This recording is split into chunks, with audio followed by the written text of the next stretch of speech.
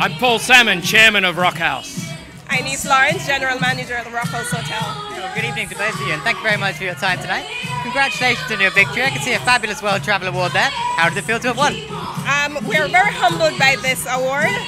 It's not our first time, and I just want to say congratulations to the overall team at the Rockhouse Hotel, because without the team, we wouldn't have been here tonight. So we feel very humbled to actually have won this prestigious award. We're hearing it's a very positive time for tourism here in the Caribbean.